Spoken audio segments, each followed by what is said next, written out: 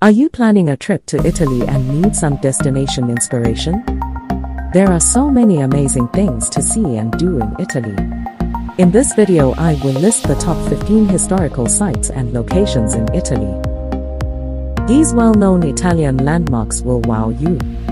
Let's review Italy's history, top meals, national language, best sport, and fashion before we get to the main topic of the day. The Vatican City and San Marino are two microstates that are entirely immersed within Italy, which is situated in Europe at the center of the Mediterranean Sea, and is bordered by France, Switzerland, Austria, and Slovenia in the north. Humans have lived in Italy, a country in Europe, for at least 850,000 years. The cradle and epicenter of the ancient Roman civilization was Italy. Italy is breathtakingly stunning. Beautiful cathedrals, historic Roman ruins, and works of Roman and Renaissance art are among the nation's many well-known tourist attractions. Rome serves as the capital of the 20 regions that make up the nation. Rome, Milan and Naples are the three biggest cities, with Rome Leonardo da Vinci Fiumicino, Milan Malpensa, and Bergamo Caravaggio international airports being the busiest. It is a volcanic country. It is currently the most densely populated and potentially deadly volcanic region in the world with about 30 volcanoes, including the three known active ones, Etna, Stromboli, and the famous Vesuvius. The pizza is absolutely worth it, even though you could die here. They can grow a lot of food, because 1/4 of the land is arable. You are undoubtedly well versed in Italian cuisine. But each area kind of specializes in a particular cuisine. The best traditional foods in Italy are the topic of discussion. In response to the question, why would you like to travel to Italy? The delicious food, including their renowned pizza, is probably what you'd want to try first. Italian cuisine is a source of national pride, despite the fact that the country is stunning and has wonderful scenery and architecture, a rich culture, and an incredible history. The most traditional and delicious cuisines from every area of Italy are featured on this list of the best traditional foods in Italy. The next time you have an Italian meal, you'll want to exclaim, "Mamma mia!" Because it is that amazing. Pizza is undoubtedly the best Italian dish to eat traditionally, according to our list. No introduction is necessary for pizza, nevertheless. The pizza that you may be familiar with is probably not the same as the pizza that is eaten in Italy. Each element on pizza in Italy stands out on its own, thanks to the dish's freshness, simplicity, and reasonable size. There are two varieties of Italian pizza: Neapolitan pizza, or pizza napoletana, which is thicker and smaller, and is also known as pizza made in the style of Naples, and Roman pizza, or pizza romana, which is larger, crispier, and originated in Rome. Pasta. Italian cuisine staples include pasta. The ideal illustration of simplicity's beauty. We can make more than 400 different types of pasta from just 5 basic ingredients: eggs, wheat, water, olive oil, and salt. Pasta varieties that are among the most popular include fettuccine, spaghetti, penne, and tagliatelle.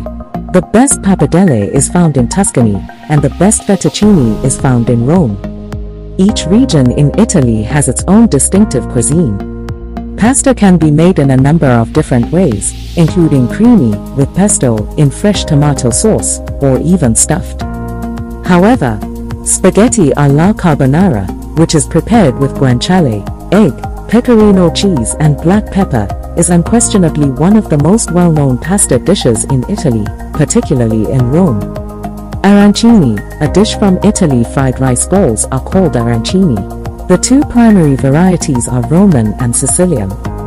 Both are stuffed with risotto-grade arborio rice, mozzarella cheese, and ragu, or tomato sauce. The Sicilian arancini recipes differ in that they frequently include beef and peas.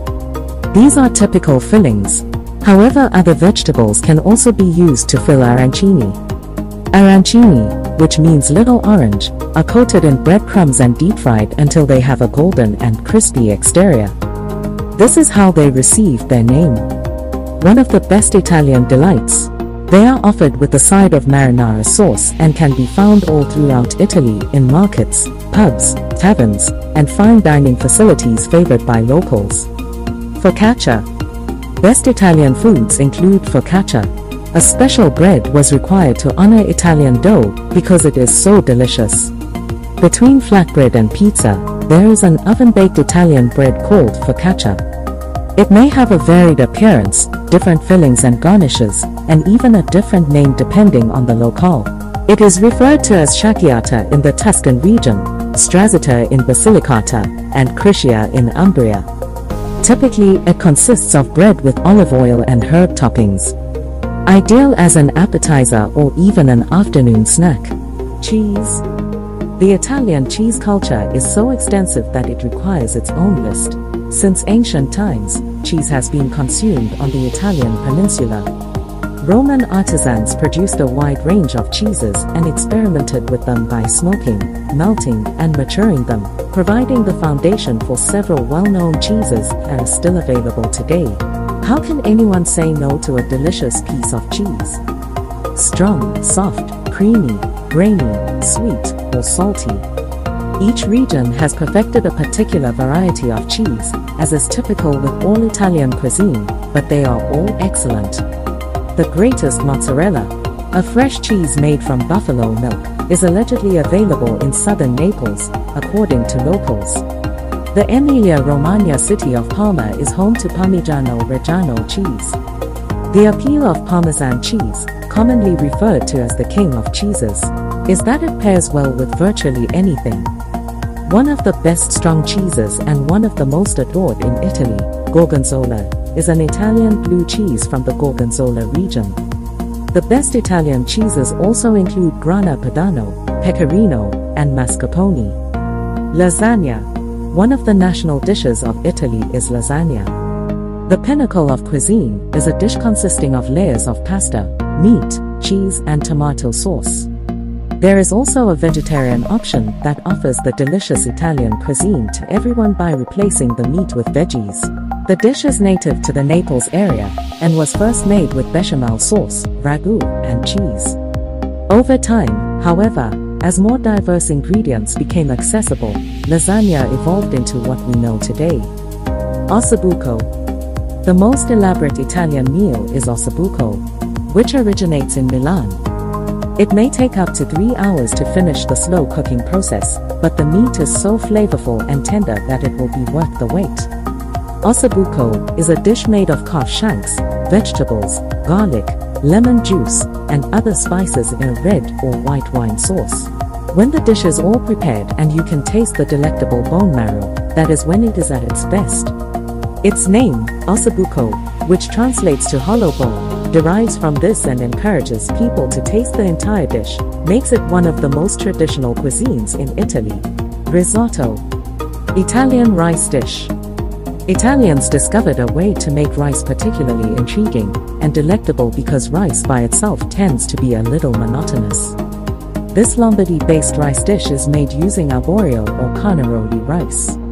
The most well-known version is risotto alla Milanese, which includes saffron, beef, chicken, or fish stock, cheese, and lard. A creamy sauce composed of butter and other seasonings binds everything together. In other areas, the risotto is served with various proteins and sauces, giving it distinct colors while maintaining its delicacy. Truffles. Truffles from Italy. Even while truffles can be found in a few other places, no other country produces them with the quality and quantity that Italy does. Truffles are one of the best gifts Italy has given the world. Between the months of November and March, truffles, a highly scented fungus, can be discovered in the Piedmont and Umbrian woodlands close to the tree roots. They may be black truffles, which have a milder flavor and aroma, or white truffles, which are stronger and are discovered by trained dogs. They are both among the priciest foods available. Truffles will give your cuisine a powerful, yet delectable, unique smell that pairs well with spaghetti, a salad, or even a breakfast egg. Gelato in Italy. Gelato is not just ice cream, although it may look similar. It is quite different to what is commonly known as ice cream. Gelato has way less fat than ice cream, and a stronger taste since it's not mixed with water and air. Gelato is made with only fresh ingredients, making it unable to be stored for long periods of time. Additionally, it is stored and served less cold than ice cream, giving the gelato a smoother texture and making it more refreshing while enjoying. Language in Italy. 93% of the population of Italy speaks Italian as a first language. A regional dialect is the mother tongue for about 50% of the population.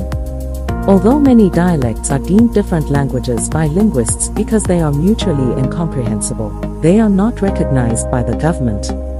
Sport in Italy. In Italy, football is the most popular sport. One of the top national teams in the world is the Italian national football team. They have triumphed in 4 FIFA World Cups, 1934, 1938, 1982, and 2006. They have also won 1 Olympic football event, 1936, 2 Central European International Cups, 1927-30 and 1933-35, competed in 2 finals, 2000, 2012, finished 3rd at the Confederations Cup, 2013, and won 2 European Championships, 1968 and 2020. Since its inception, football has enjoyed enormous popularity because of its straightforward set of rules and entertaining format. Luxury and fashion in Italy. As the famous saying goes, speak English, kiss French, drive German, and dress Italian is often used to describe how to behave. Since the 11th century, Italy has been known for its superb workmanship, impeccable tailoring, and opulent designs, and the production and export of fashionable goods plays a significant role in the nation's economy. Industry and production, particularly in the production of luxury goods, are major drivers of the Italian economy. Italy is kept afloat in large part by globally known corporations like Fiat, Lamborghini, Ferrari, Maserati, Ducati, Pirelli, Armani and Versace, Dolce & Gabbana, Gucci, and Prada. Being Italian in many respects is similar to having a feeling of class that is almost expected. You don't just go in here with your shoes unpolished, no matter how intense things may become. Both society and fashion have an impact on each other. It's a close bond between them. Everyone has the freedom to select how they want to express themselves through fashion. The statistics support the idea that fashion is crucial for expressing oneself and developing one's identity. Italy's 3rd largest industry is fashion.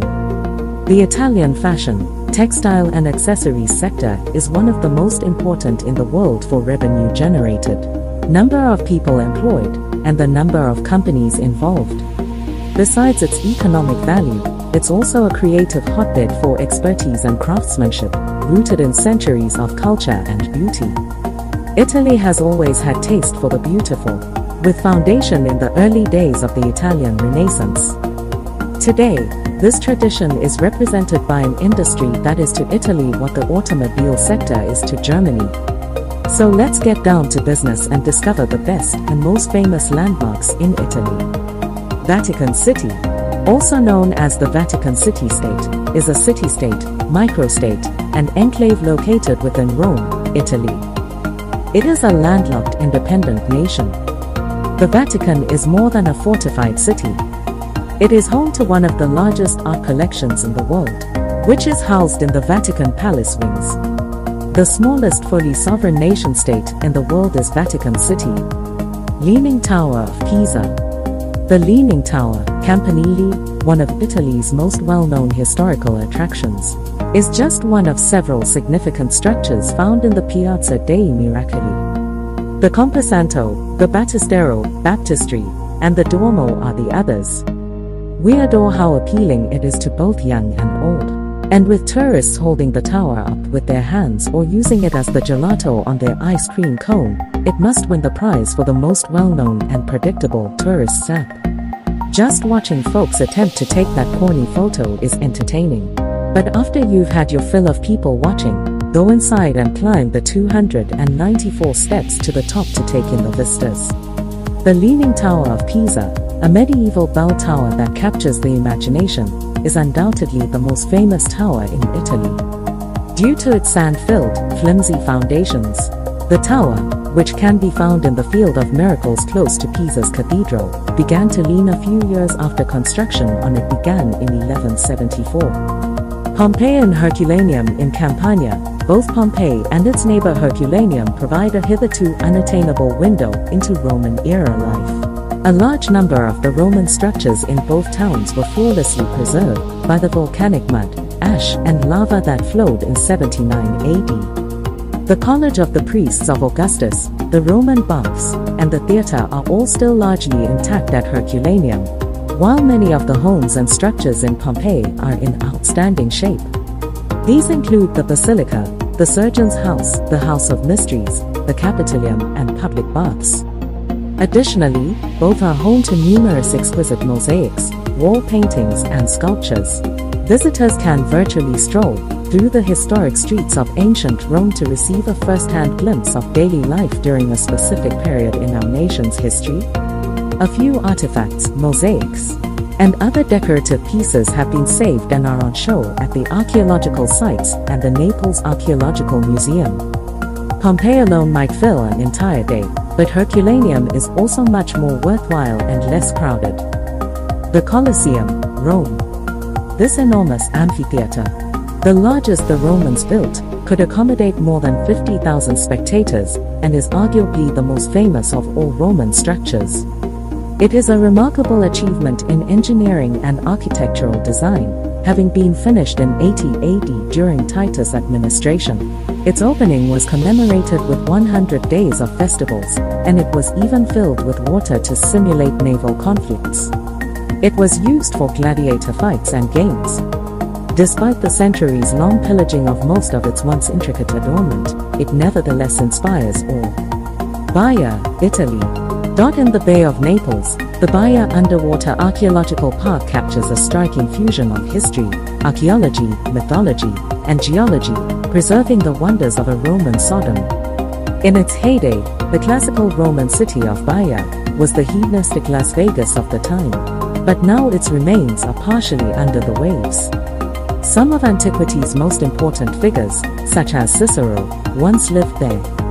In the middle of the 1st century, Nero ordered the construction of a villa beside Roman Emperor Hadrian, enticed by its beautiful scenery and restorative hot springs. The city of Baia, a stunning underwater archaeological wonder situated in the volcanic Flarian Fields, is submerged in the sea as a result of Bradysseism activity. It serves as a beautiful memorial to Roman majesty in the Neapolitan area. Baia, a well-known resort town for centuries, catered to the leisure needs of the wealthy and powerful among the Roman elite. The city, which was built over naturally occurring volcanic vents, was renowned for its curative hot springs, which were abundant around the city and relatively simple to construct spas over. Sadly, the good times did not last and the city was taken over. The ruins of the formerly opulent town were deserted by 1,500. Most of the ancient ruins were submerged beneath the shallow waters of the bay after the city ruins were cleared away as a result of the same volcanic vents that formerly attracted visitors to the area. One of the few underwater archaeological parks in the world nowadays offers tours of Baia's ancient ruins. Viewers may see the city's crumbling buildings and astonishingly well-preserved statues. The city's waters nevertheless contain wonders even though it is no longer a vacation destination. Explore the underwater city of Baia while snorkeling to get a glimpse into history. There is no need for dive equipment at this location. Snorkeling offers a calm and convenient route to the historical underwater world. The ideal environment for an outstanding snorkeling adventure is the shallow seas, which are teeming with conveniently accessible historical sites. The Pantheon, Rome. The Hadrianic era's most well-preserved Roman structure was completed in or around 126 AD. The 142-foot diameter circular building contains a portico with granite Corinthian columns, a pediment, and what is still the largest reinforced concrete dome in the world. Originally devoted to all of the pagan Roman gods, it was changed into a Roman Catholic church in the 7th century in honor of Saint Mary and the martyrs. Today, It is one of Rome's most popular attractions, drawing about 6 million tourists a year. The Amalfi Coast. The Amalfi Coast, like Cinque Terre above, astonishes tourists with its stunning shoreline of charming hamlet clinging to precipitous cliffs. This breathtaking coastline, which stretches from Positano to Salerno and is located below Naples, is also a recipient of the UNESCO World Heritage List. The greatest way to experience the area is to go through the villages while residing in a villa perched on a clifftop with a view of the lovely Mediterranean Sea. Valley of the Temples, Sicily. One of the most important ancient Greek archaeological sites, measuring 1,300 hectares, is located next to the town of Agrigento. 7 Doric-style temples from the 5th century AD are located there. The area was first repaired in the early 19th century, and it is now a UNESCO World Heritage Site and an Italian national monument. The Temple of Concordia, a superbly preserved temple with a triangular pedimented front and 6 columns, is a highlight. The Last Supper, Santa Maria del Grazie, Milan. Even if the Renaissance-style church dedicated to Holy Mary of Grace is stunning, the painting that decorates the wall of the convent refectory is undoubtedly what draws most tourists. The Duke of Milan, Ludovico il Moro, commissioned Leonardo da Vinci to create the Last Supper, arguably one of the most well-known paintings in history. His work on the massive 15 times 29-foot mural, which depicts the Last Supper of Jesus and his followers at the time Jesus predicts one of them will betray him, took place between 1494 and 1497. Tickets should be purchased in advance, which you can do here. Roman Arena, Verona. Most people automatically link the charming northern Italian city of Verona as the setting of Shakespeare's Romeo and Juliet. However, it is also home to one of the country's most impressive Roman amphitheatres. The vast, well-preserved 2,000-year-ago arena could seat up to 30,000 spectators, though damage from an earthquake in 117 has limited this to 15,000. Today it is still used for concerts, notably an opera festival held each summer. One of the must-visit historical places in Italy is the Roman amphitheatre in Verona, known as the Arena. Built in the 1st century AD for watching gladiator fights, the Arena is the 3rd largest Roman theatre in size.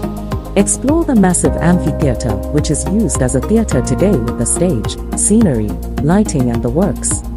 Grand Canal, Venice. The Grand Canal, one of the most well-known rivers in the entire world, is thought to have been the path of an ancient river that empties into the Venetian lagoon. Grand aristocratic homes took the place of the stilted cottages and warehouses that formerly existed on the canal's edge as the Republic of Venice grew through trade.